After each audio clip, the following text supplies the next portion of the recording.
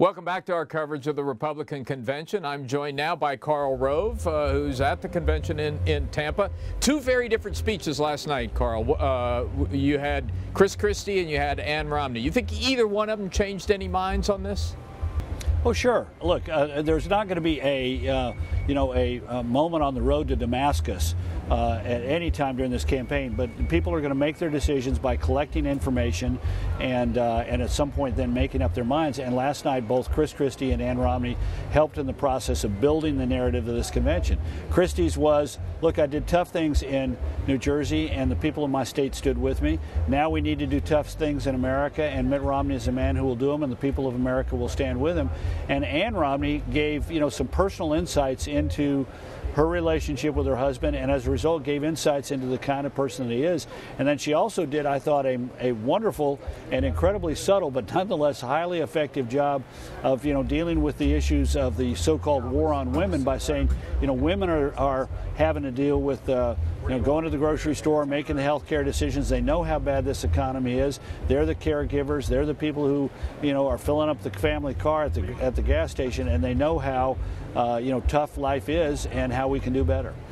Karl, let's talk about each of those. Christie first. You said he talked about how he made tough decisions in New Jersey. I've heard from some people who were watching that speech last night who felt like he talked too much about what he did and not enough about Mitt Romney. Yeah. Well, I've been through this convention planning process in 2000 and 2004, and there's always a tendency by the speakers to feel like they need to say more about the candidate than you might otherwise want to have. I think if he had made most of his speech about Mitt Romney, it would have detracted from Mitt Romney.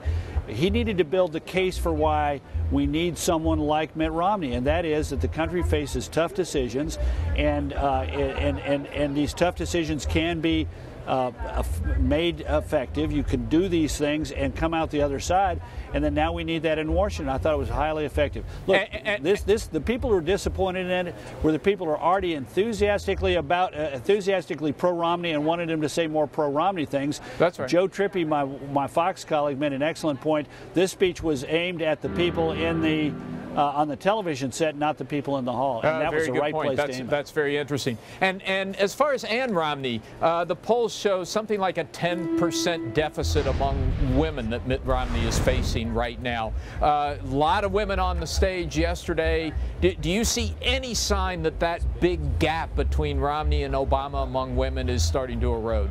Well, we'll see. One night worth of speeches doesn't solve a problem. It takes a concerted effort over a long period of time. I will say this: we focus a lot on women, and we should. We should also step back and take a broader picture. First of all, President Obama is underperforming among women compared to where he was 4 years ago. In fact, that's why next week they're going to load up with a lot of women, not because they intend to extend their majority among women. It's because they're worried about having it diminished. The second thing is that we do have two gender gaps here.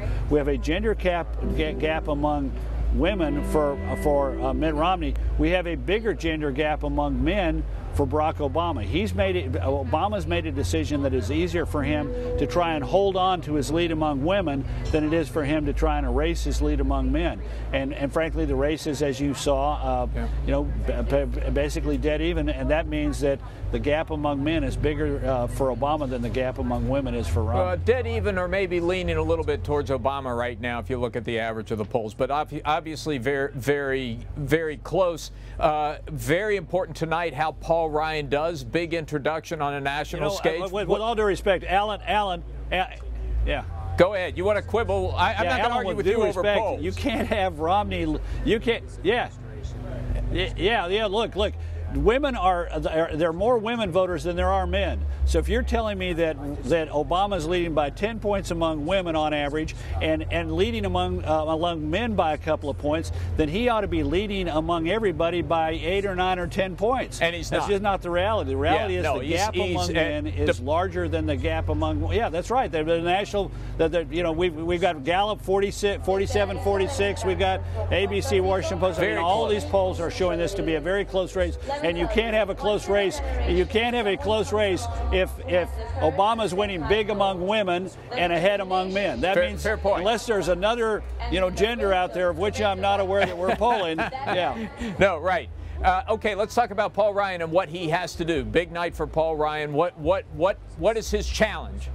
Well, in a way, it's almost bigger than Mitt Romney's because we at least know something about Mitt Romney. This is one where Paul Ryan is going to be introduced to the country. We've read about him a little bit. We've heard about it a little bit. But this is going to be more people are going to watch him tonight than in any other event except the vice presidential debate. And so they're going to hear a lot about him, and they're going to see him, and they're going to take the measure of him. And so far, the evidence is that Romney did a good thing for himself by picking Paul Ryan. They've got a lot of press, a lot of ink. They've had a highly contentious debate over Medicare that at worst has been fought to a draw.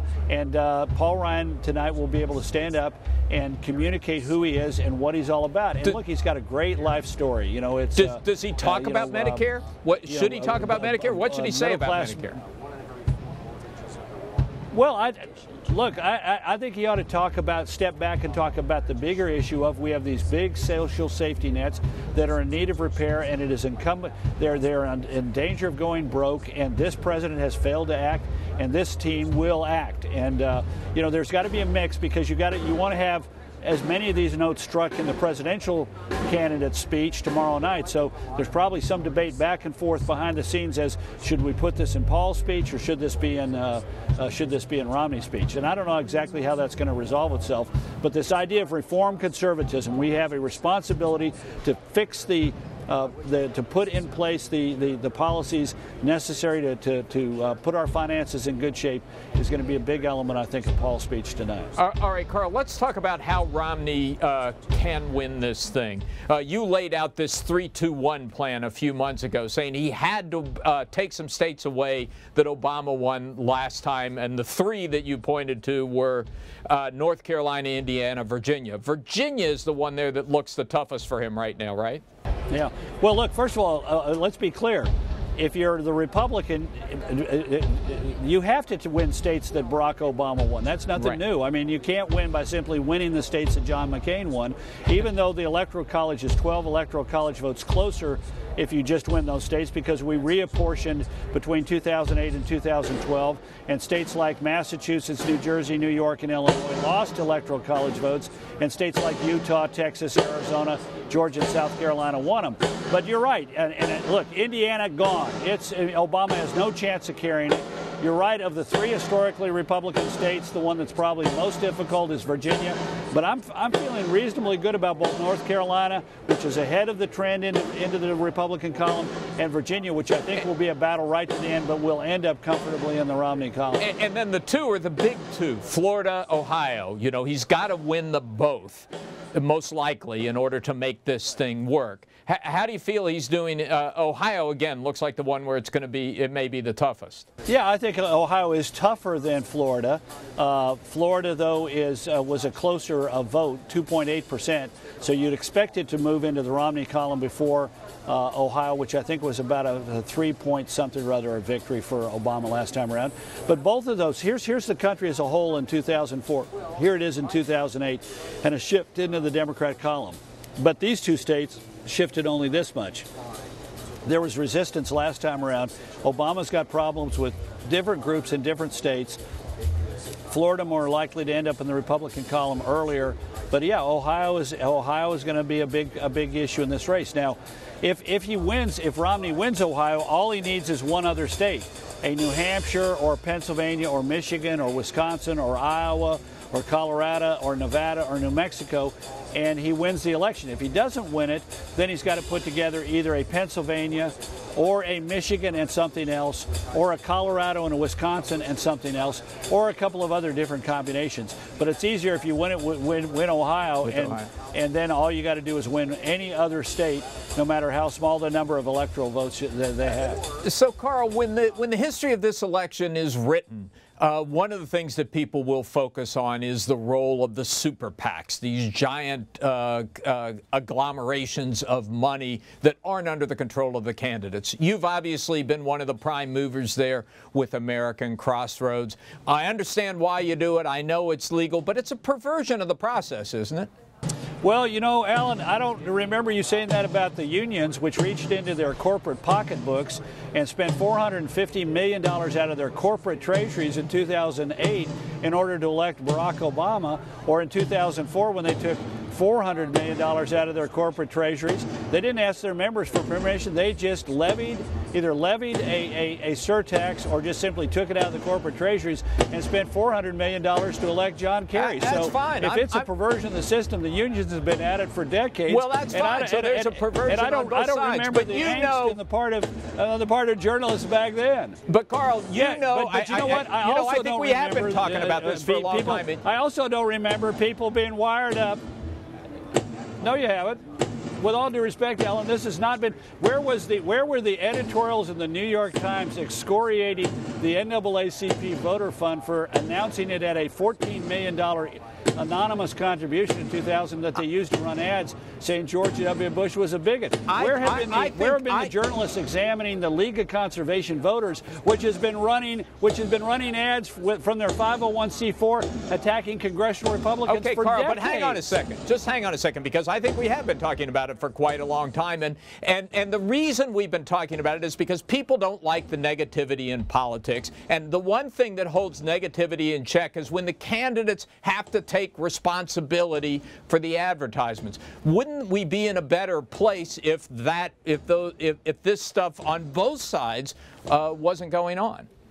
Well, there's a fair point. Here's the deal. I like strong parties. I wish we had the one part of BICRA that I really think was destructive was limiting the ability of political parties to take large contributions. I would look.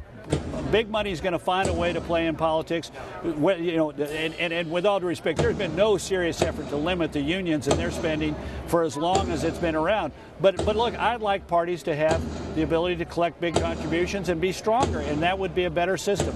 But the system is what the system is, and frankly, it's almost comical that so many liberal newspapers have begun running these editorials excoriating the conservatives for simply copying what the left has been doing for decades. And again, you may be right. I may have been living in a different alternative universe, but I don't remember a single Washington Post or New York Times editorial attacking George Soros for raising $150 million in 2004 to go after George W. Bush. And I don't remember a single expose on the dark money, the so-called dark money of the labor unions, which they took out of their corporate treasury. Do you think it'll? I'd love to see those stories. Do you think it'll change? And send them my way. I'm not going to take responsibility for the New York Times or the Washington Post. But do you think it'll change before the next election? The rules? I doubt it. I doubt it. Yeah. And I doubt it, because look, the Democrats have been using 501c4s in the unions for years, and you can't have a system that applies only to conservative groups and not to liberal groups. All right. Well, Karl Rove, thank you very much for spending some time with us. It's going to be interesting to hear Paul Ryan this evening. Appreciate your thoughts. We're going to take a quick break and be back.